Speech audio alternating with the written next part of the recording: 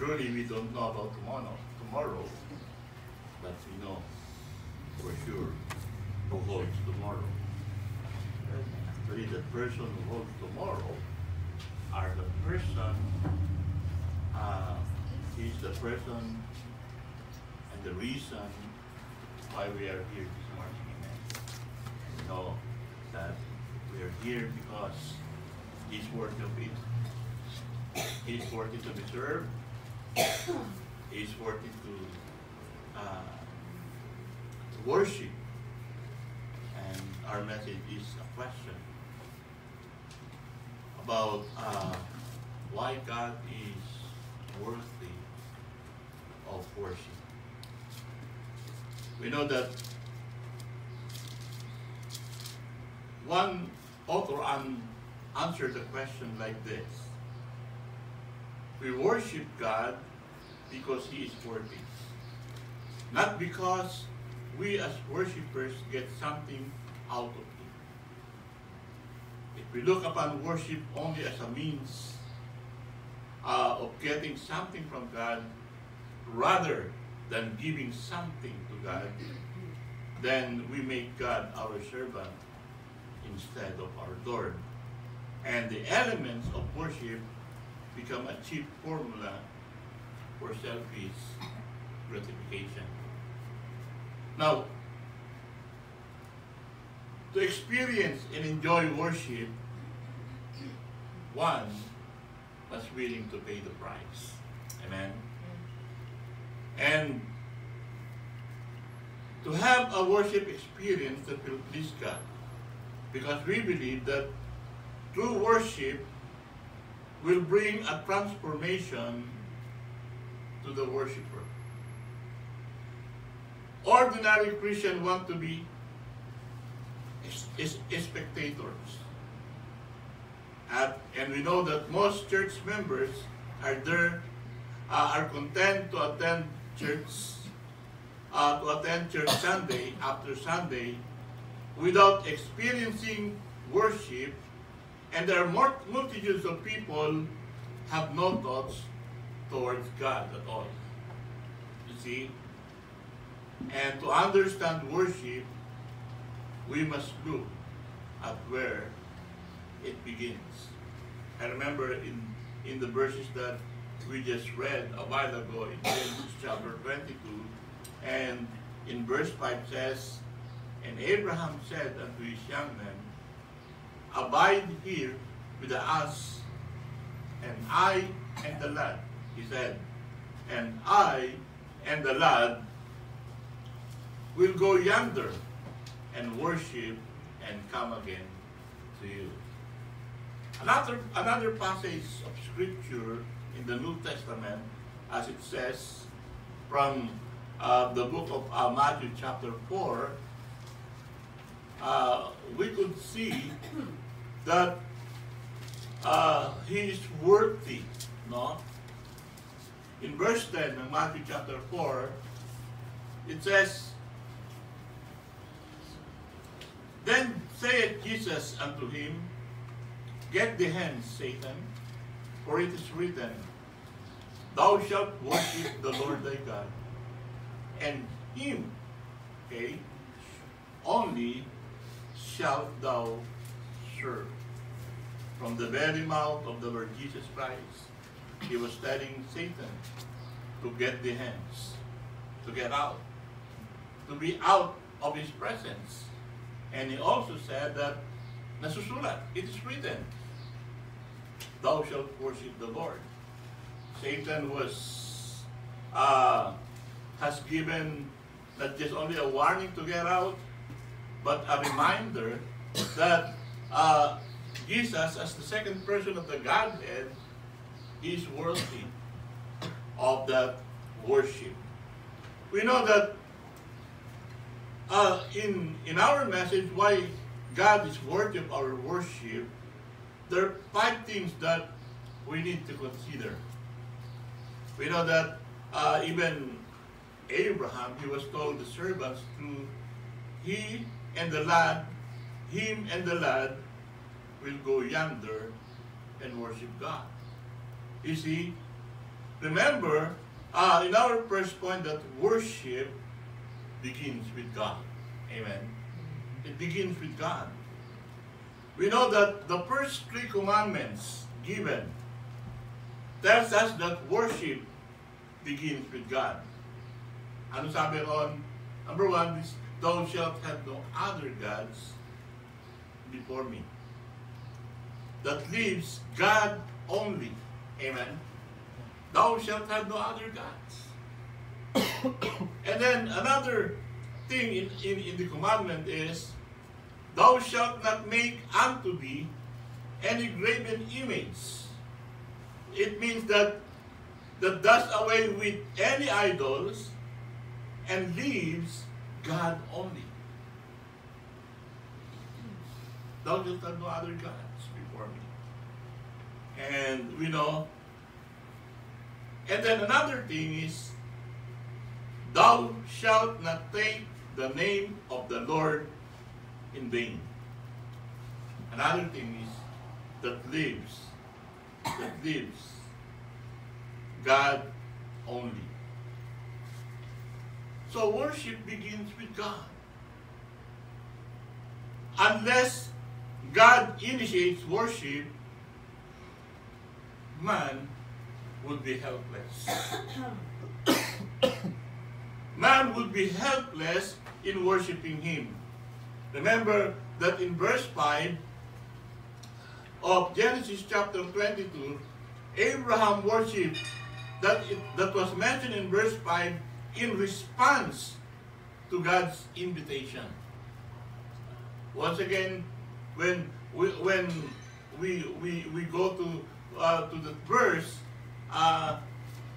in verse 5, sinabi ni Abraham, and Abraham said unto his young man, abide you here with the ass, I and the lad will go yonder and worship and come again to you.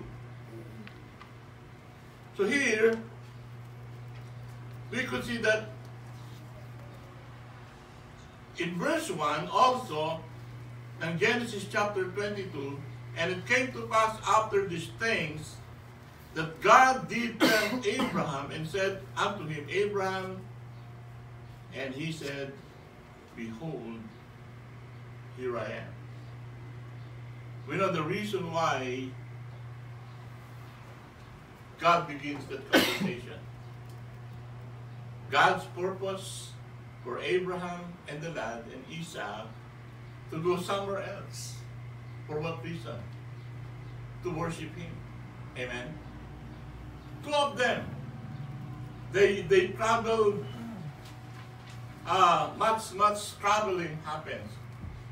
Unlike now, we are comfortable with what we are doing when we travel from places to places. But before, no, that's not so easy. That was not, hindi po napakadali, napakahirap. Paglalakad. Nakakapagal, nakakapawis. But let me tell you, worship begins with God.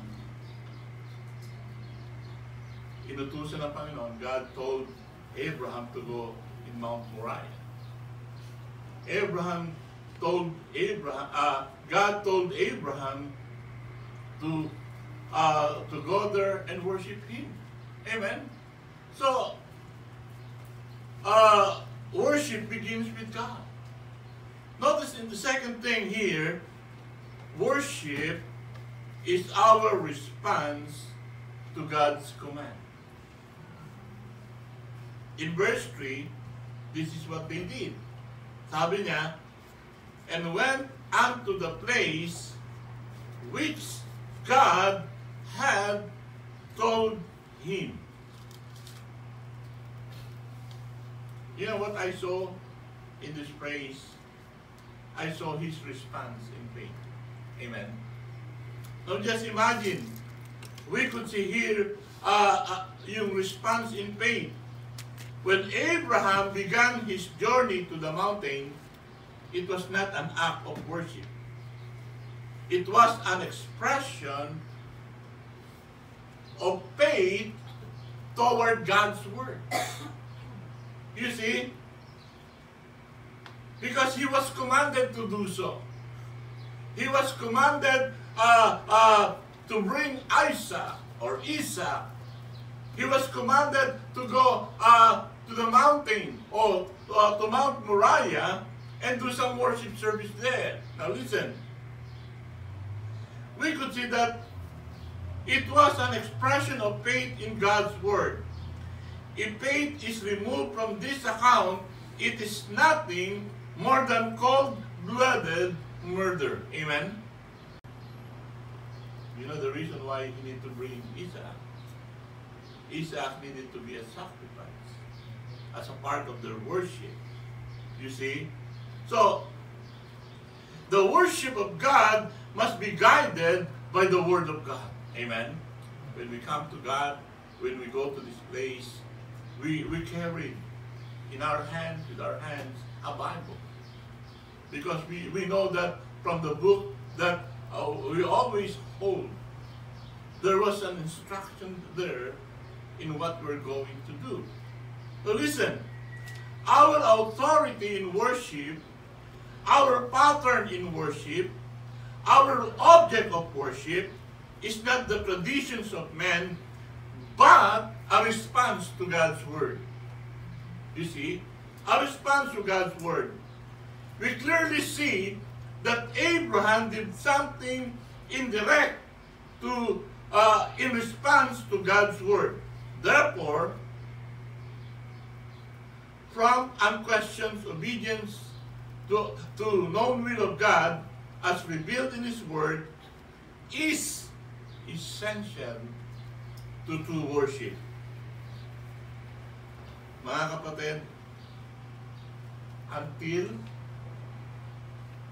our life is in total surrender to the obedience and faith in God's word, worship will evade our Christian experience.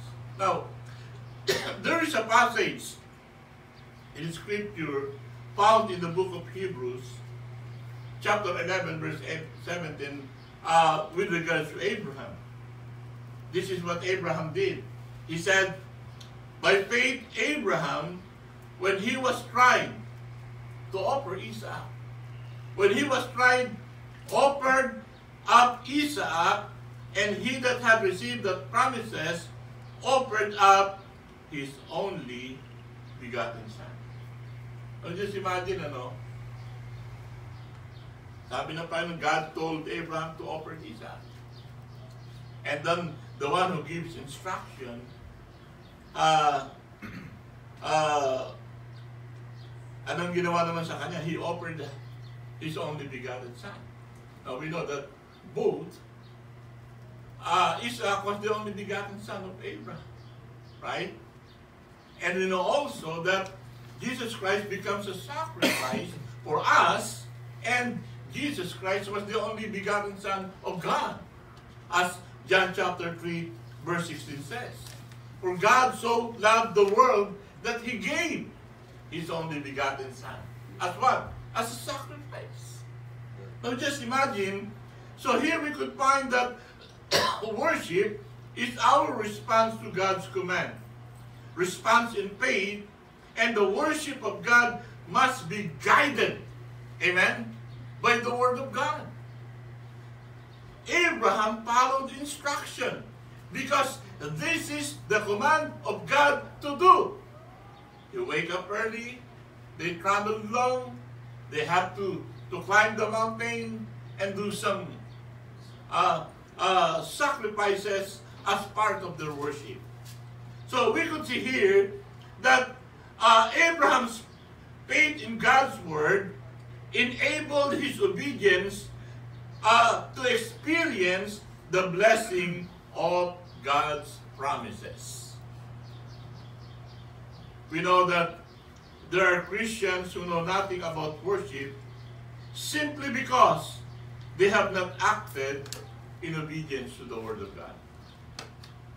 Tama? Hindi nila alam because they do not even know the Word of God. Remember, Christian, without worship, the Christian life will be meaningless and empty. You see, it will sooner or later become a burden and a hardship to live a Christian if we do not worship. Now, notice here, what act of obedience has kept you from having a worship experience? Just because we come this morning, the morning service, and it will call worship service, gives no guarantee that we will worship God. Now listen, we must be obedient to His Word. Amen? Kinakailangan sinusunod natin kung ano po yung sinasabi ng salita ng Diyos to enjoy the truly meaning of having a worship experience. If we ignore the Bible, we will miss out on worship, and without worship, the Christian life is not enjoyable. Amen. Thank God that in our church, we do not ignore the Bible. We give importance. You know, because of this, we know our standing before God. Even before we came to know the Lord Jesus Christ, we saw our standing before God, that we are lost. Amen. We know that the Bible declares our standing being dead in trespasses and sins. And within this book, within the pages of this book that we are studying, we've learned on how to get saved. And with this book, we claim on His promises how to be secured and how to be assured of our salvation. And then within the pages of this book that we were studying, we've learned that with this book, we know that we can cling on the promises of God. And Bible reading and studying the Bible is part of our worship. And that's why without this book that we're opening in every Sunday school, in every worship services, dito po nagiging meaningful yung worship natin because we saw the real instruction in this book. Remember, so if we ignore the Bible, we will miss out on worship. And without worship, the Christian life is not enjoyable. Kaya talagang, despite of the hectic schedules, a genuine, growing Christian, for sure, he don't like to miss. We don't like to miss a services or a worship time because this is part of our relationship with God. You see? So, makita po natin dito that worship is our response to God's Word. This is what God wants me to do. This is what God wants me to learn. This is what God wants me to experience. So listen, we are instructed by the Word of God.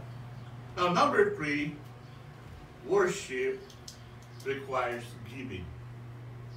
Right? You know, here in verse 2, as we go back to our text from the book of Genesis, chapter 22, says, and he said, "Take now thy son, thine only son, Isaac, into the land of Moriah, and offer him there." But hindi na lang sa likod ng bahay nila, di ba? Gumawa sila. Why not at the back of their house and do some altar there and start preparing for a place for a burnt offering, and if it is necessary, Isaac to be sacrificed, why not? Now listen, yun ang instruction ng Panginoon. But notice here, worship requires giving. He said, "Take now thy son, thine only son, Isaac, whom thou lovest. And you know what he said? And offer him there. Brethren, what it meant to Abraham. Alam niyo, mahalaga yun kay Abraham. Of course, for Abraham, it's very hard. Now just imagine, it took 100 years of waiting until he noticed that he will be going to have a son. Then finally, as Isaac grow up, then the Lord will require him to suddenly offer as a sacrifice.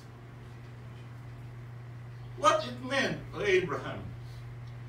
Giving his son meant that Abraham's name would not be carried on. You know the reason why? Wala na siya. Diba? Who will continue the name of Abraham if Isaac will be slain or will be killed? Who will continue ng kanyang generation? Isaac was the seed. Talagang siya po yung binhi niya sa kanyang tunay na asawa. And he was the one that would carry on the name of Abraham. And now Abraham must sacrifice Isaac unto the one who had given him originally. Binigay mo tapos hinihingi mo. You gave it and you're asking to give it back to you. Now notice, this is instructing us that worship is not a cheap thing. Amen? Because sometimes it requires the hard thing to do. It took sacrifice. And there must be a sacrifice. There must be a sacrifice required, offered in worship. The question is for all of us is, what is our sacrifice? Diba? The world has given us a lot of temptation. Especially in a time where worship is important.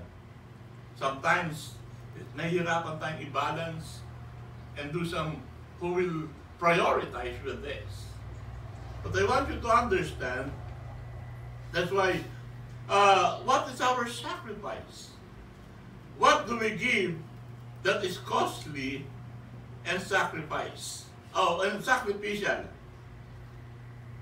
We could see here that there must be a sacrifice required offered in worship. Because time, parang the devil is tempting us to do such thing in a time we know that is for the Lord. Or there are times that there are some physical need in the physical aspect that we truly needed it. And sometimes it took that something that we have to give to the Lord, we cannot give because there's something in the place of the world that parang we need to do it first. Now listen to this, Christian. What do we give that is costly and sacrificial? Remember that David insisted that he gives something of value for his worship. Notice that in the book of 1st or 2nd Samuel, chapter 24, verse 24 says, "Neither will I offer burnt offerings unto the Lord my God of the riches that cost me nothing." Now listen, we haven't worshipped until we have given. Amen? Kaya nga, giving is more than giving money anyway. Our time, now the question is, how much time does God get each day of the 24 hours? Does he get half? Does he get a fourth? Maybe a third. how much time do we give Him every day? Diba? Diba? How much time we have Sunday? Well, we have no, especially now, we have no evening service. Actually, most of the landmarkers, most of the fundamentals, they have two worship service in Sundays. They have morning service and they have evening service. They spend much time, but we have only how many hours? 2.5 hours, sabi na po natin. But the question is, are we giving the best of the time for the Lord? But how much time we spend to the world? We give our best. But the question is, do we give our best sacrificially unto the Lord? Now listen, tingnan natin, our ability. God gives every church the talent and the workforce that is needed to carry out the work of the particular church. So the question is, are we doing what God expects of us? Siyempre, ang church, it is a composition of people. Do we practically involve in every aspect of our services to God? Now, there is no shortage on places to serve. But I want you to understand this. Only those who are willing. Amen. We are well instructed by the Word of God. But openness and willingness of our heart to obey God's Word will lead you to a more meaningful service and to a more meaningful worship. And we know that kung naiintindihan po natin yan, there is no shortage. Wala akong panghihinayang. Maybe there were more fruits on our toil and in our labor. But because sometimes we're not giving our best unto the Lord. So, worship requires giving. And then, number 4, worship must glorify God.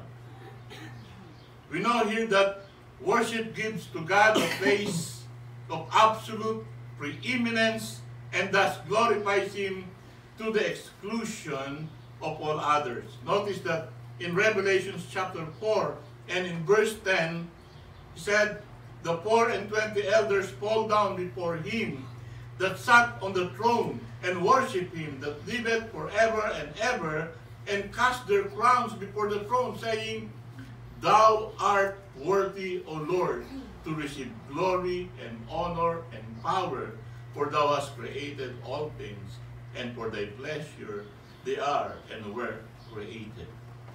I remember there's one preacher says that because of the worthiness of God, and even after he said in his preaching, because God is worthy of everything. And when He came and rewards us, a truly worshiper of the Lord, even the rewards that they receive from God itself, they will throw it at the foot of Christ as an act of their worship to God. Because they believe that worship must glorify God. When you come to church, does God glorify? Does He glorify in our worship? Because we give everything, every talent, every best, everything we have for God as an act of our worship to God. And for our last point, worship brings blessing to the worshiper. Amen. Brings blessing. How does God show the blessing to the worshiper? Notice here, let's go back to our text in verses 16 to 18. He said, in Genesis chapter 22, and said, By myself I have sworn, pinangako ko, sinabi ng Panginoon, because thou hast done this thing, and hast not withheld thy son. Imagine, he was already in the act of slaying and killing his son, his only beloved son, Isaac, and offer to God as a sacrifice. Hindi niya talaga, even he might, during the time, he was hurting. He felt the pain of losing his own son. But because God is requiring him to offer unto the Lord, he is willing to give it up to God. Amen? Ganun ba tayo? Is that our attitude? Are we be much willing to give up everything to as an act of our worship to God? Now, this is what God said to Abraham in verse 16 and 18. And said by myself, I have sworn, saith the Lord, for because thou hast done this thing, and hast not withheld thy son, thine only son, that in blessing, sabi niya, I will bless thee. And in multiplying, I will multiply thy seed, as the stars of the heaven, and as the sun which is upon the seashore, and thy seed shall possess all of the gate of his enemies. And he said in verse 18, and in thy seed shall all the nations of the earth be blessed, because thou hast obeyed my voice. Allowed Abraham to have his son again. Amen. We could see that God sees the heart. God knows your mind. God sees your heart. When you come to church, if kung talagang your heart is truly in this place or somewhere else. Now listen, when we give to God in worship, He will certainly give it back to us again. Because there are times, in order for God to bless you, He had to do first a test. This is what He did to Abraham. And God sees the heart of Abraham. He sees his faith. He sees his obedience. He sees his willingness to sacrifice. And in return, nakita mo natin,